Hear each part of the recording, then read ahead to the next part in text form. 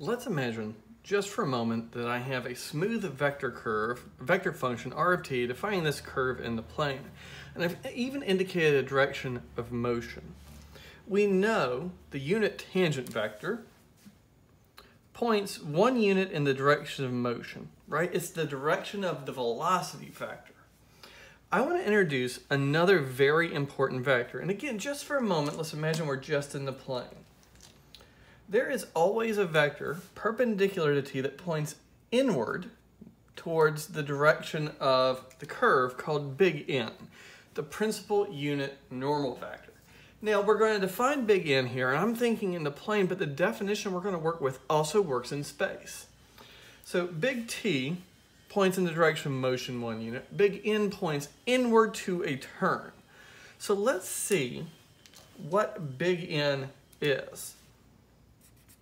Because t is 1 unit long, I know that it's always orthogonal to its own derivative.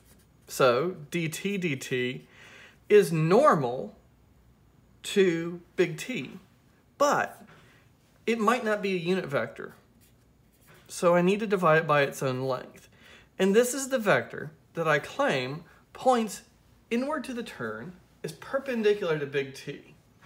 Well, I know it's perpendicular to big T because it's the direction of its derivative, right? Vectors of constant length are perpendicular to their own derivative. Now I just need to convince you that it points inwards. So let's examine dt. Dividing by its own magnitude only makes it a unit vector. If I can convince you that this vector points inwards, then so does this one. Okay. I'm going to draw myself a little plane down here because I want to think about the unit tangent vectors. And because, well, they're unit vectors, so if I kind of imagine moving one to the origin, it points to a point on the unit circle. And in fact, I could imagine that that little vector would point at some point just like that. Just 1 unit long. Okay, now let's imagine I move just a little further along, right? My curve has curved a little bit, and so now my unit vector's pointing more almost right there, right? So let's look at that diagram. I'm gonna make it a little bigger. Both of my vectors ended up in the first quadrant, so let's just look at the little first quadrant of that unit circle.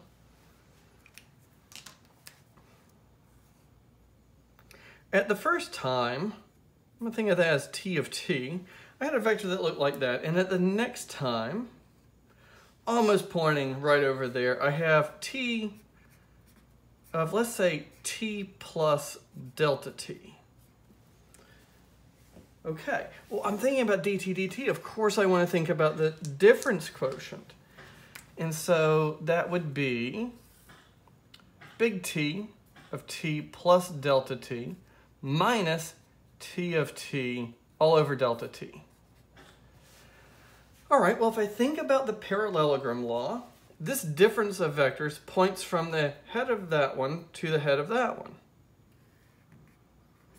All right, and now I think about taking the limit as delta t goes to 0 to get this one, and this vector would point tangent to my unit circle, inward to this curve. Dividing it by its own length makes it a unit vector. Okay, so now imagine that I am at a point that curves the other direction. My unit vector goes from pointing somewhere like this to pointing somewhere like that. The subtraction would be reversed, and now my unit vector is going to point, my unit normal vector is going to point inwards to that curve. Okay, so we have a perfectly good definition formula for the principal unit normal vector. Sometimes I'm just going to call it the normal vector. The normal vector big N is perpendicular to big T and is 1 unit long. I like to take this both as my calculation formula and as my definition formula. There's another way to define big N, and your author does this. It's 1 over curvature dt ds. Well, curvature is the magnitude of this vector. This is just a vector multiplied by its own size. T is still a unit vector, so its derivative is orthogonal to itself. This is just another way of writing down this same idea. And you can actually use the chain rule to prove this equality. In our next video, we're going to take an example in 3 space and calculate curvature, big T, and big N. And that way we'll have a summary of all the things we've learned in this section so far.